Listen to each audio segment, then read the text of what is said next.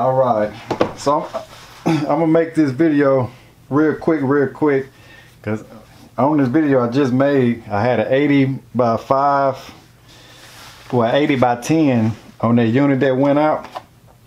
So I don't know if I explained it good what I was doing in the video when I was recording it at the house. But I'm gonna use this for example. This is a 50 by 5. This case you run into this out in the field. Those that don't know, I kind of know how to do it. When I was in the field, I should have put the meter on there and showed you that when I converted it to a 10 for the fan, I was getting the 80 by 10. So like I say, this a 50 by 5, and so let's just act like we was at a unit and it had a 50 by 10, but you didn't have a 50 by 10 in your truck. You only had a 50 by 5 and a 5. So you're gonna make a 50 by 10. So that's what I was doing with the 80 by 5 I had. So this is a 50 by 5. So this time I'm just gonna show you on the meter that I was actually getting a 80 by 10. But we're gonna do it on this 50 by 5 right here. So I'm gonna use this UEI meter. I got it on microfarads, and first we're gonna show that we have 50 by 5 on this capacitor right here. See if I can turn the light on. So this is a 50 by 5. So I'm gonna go to Herm and Common.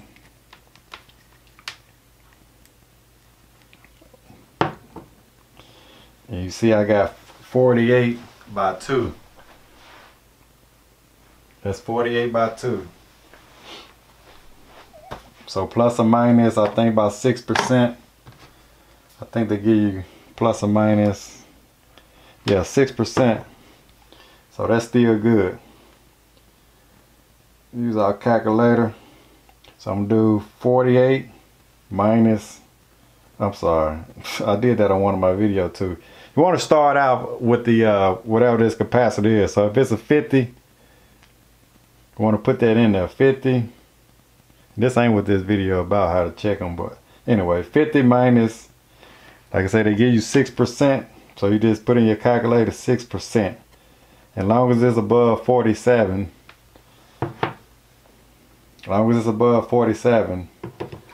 that the cap is good. So we got 50 minus, let me see if I can get that in the cam also. So we got 50 minus 6%. Oh, no, it really don't show good. Let me see here. See if I can zoom in a little bit.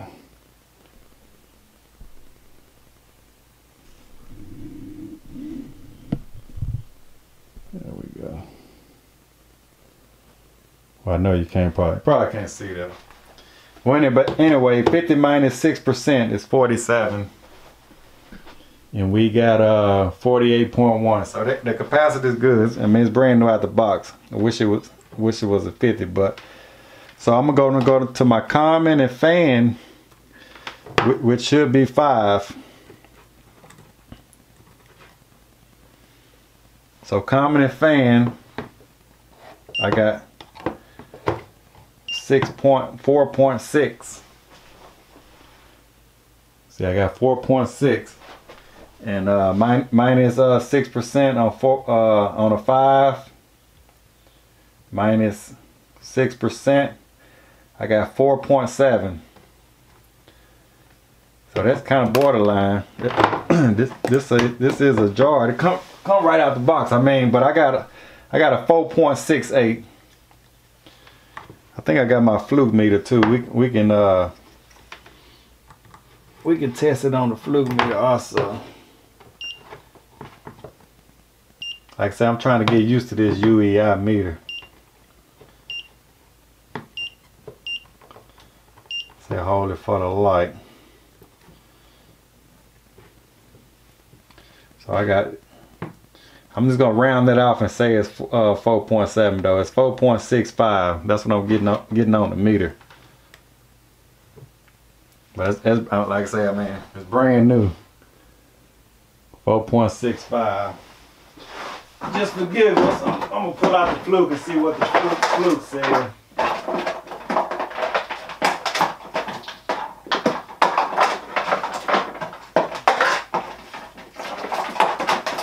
It's supposed to be a real short video. I didn't want to turn it long.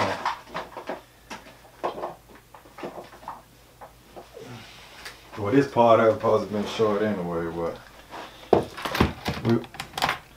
we want to make sure we're doing the right way though. Alright. So we're going to see with this meter, what the capacitor reading on this meter right here. So I'm missing my black alligator clamp, so I'm going to have to hold it on one of them. So let's see what this. So I got my fan right here. Then I got. Can you see what this meter reading? 4.9. That's holding. I don't know if you can see that, but the fluke reading 4.9. I was checking the capacitor with that UEI the first time. I was troubleshooting the unit. Thought I was getting kind of off reading on it. I'm gonna take that out whole. Make sure we're in the shot. So you see, from Herm to common on this one, the fluke picking up a 49.8. Like I said, I'm just getting that UEI meter. I know I almost paid $1,000 for this meter right here, this fluke. So I mean, I trust it a little more. But let's go from the common to the fan and see what we getting. See, I'm reading 4.9. On the UEI, I was reading 4.7. Yeah, I need to go buy me another alligator clamp. But it's the fan right here though. There's the fan, I'm reading 4.9. Ready for a 5. So this right here is a 5 microfarad. Should have put another lens on this thing. That lens there, that's a 55 250 millimeter, too strong. But anyway, that's a 5 microfarad right there. I don't know if you can see that. So that's a 5 microfarad. This not supposed to be a meter contest. But we're gonna see what we're getting on the UEI on this one. It's supposed to be a 5. Let's do the fluke first since I already got it out. So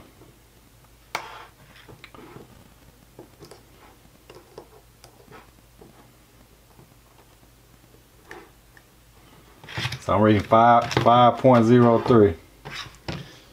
Let's see if I can turn this thing around so I won't have to keep doing that.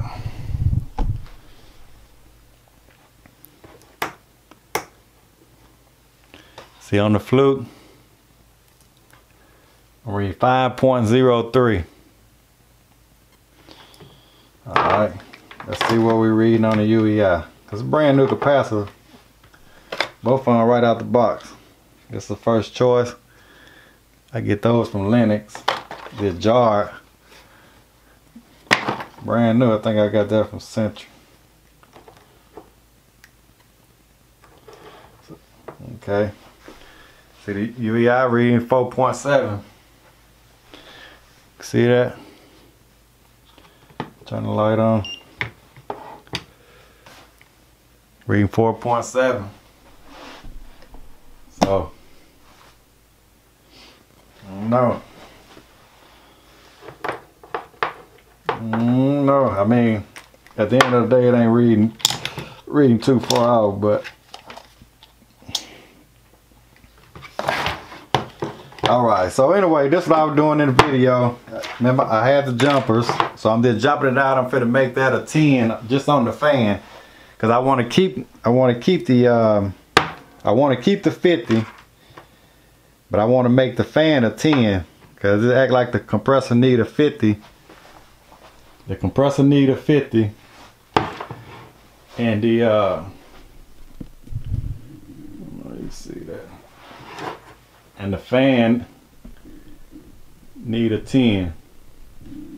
See that? 50 by 5. And this other one is a 5. So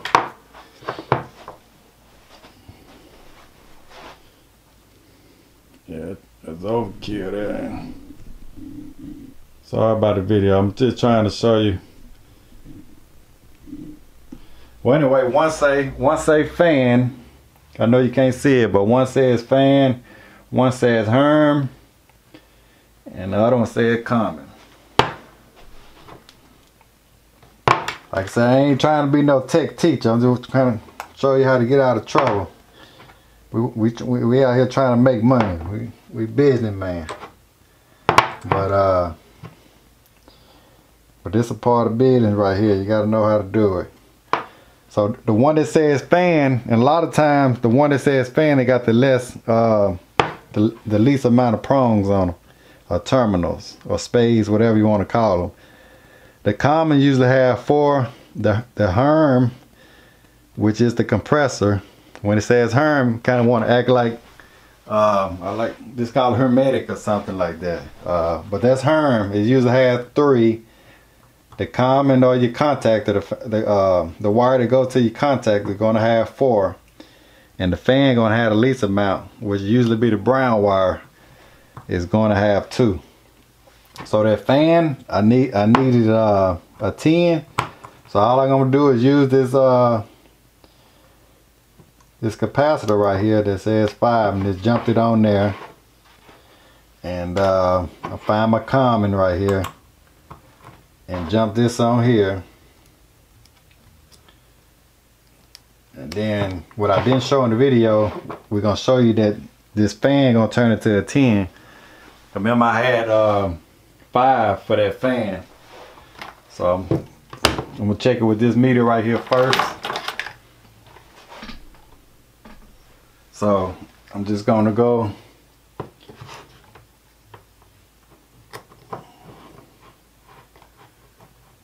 from the one I got. Coming on. Let's say 9 point something. Turn that light on. So I got 9.97. I mean, so that's pretty much a 10. So I turned it to a 10. So I'm just gonna hook my brown wire up to right here, and I get a 10. And you see, so that's common. And then I'm gonna go to my Herm right here.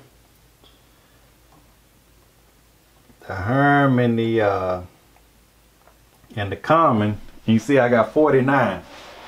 It didn't change the hermetic for the compressor or whatever. I still got 50. That's what I need, 50. So the this 5 did not add 5 to the compressor.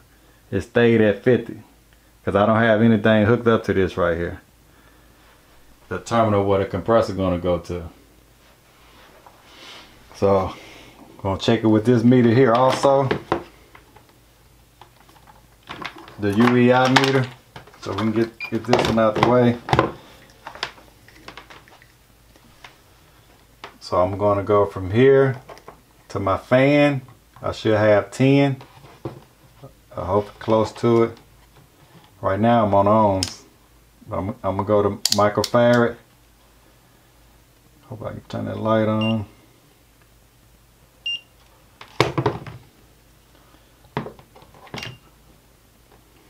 You see I got 9.7.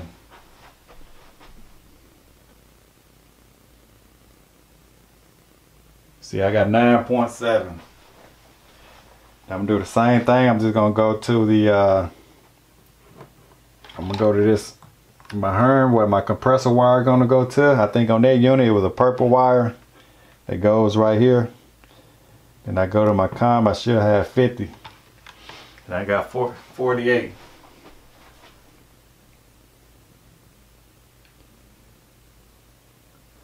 like I said, I mean, I don't think, well, I know I didn't hook my meter up, but you always want to check.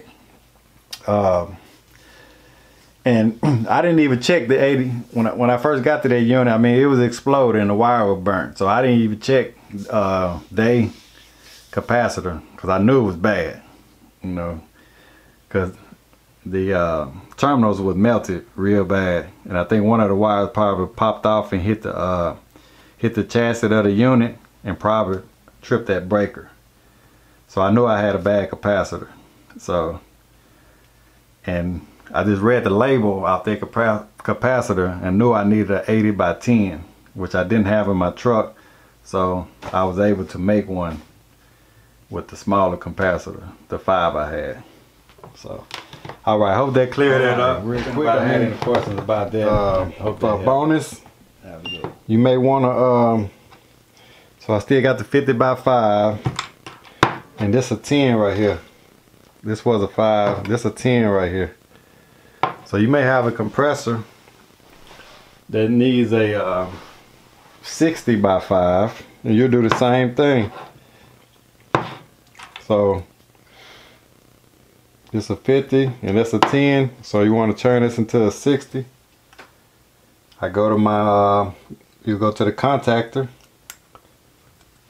or the common, put it on common, and this time instead of fan I'm gonna go to my Herm, and I go over here to this 10 right here. Now that'll make that'll turn this into a 60 by 5 capacitor. So I just go and just double check it. You want to go to here, but this is my Herm right here. You want to go to Herm, and I go here. You see I get a 58. You can see that. So I got a 58. So that turn that capacitor to a 60. And then that purple wire that was on that unit I had, I landed it right here on that 60. And that fan, this is my comment right here. We act like that fan only needed a 5. So I put that right here. And you see I have 4.6. So I hook my brown wire straight to the fan. It's just calling for a 5. No. So if you had a 50 right here, and that's all you had, but you had a, let's say this was a 20, and you needed a 70 by 5, you'll do the same exact thing, and that'll turn this capacitor to a 70. So that's how you get yourself out of sticky situations sometimes, instead of running way to the supply house, or like I was just working that job over the weekend, no supply houses open. I can get a family cooling, you know, that night. You know. So hope that helps.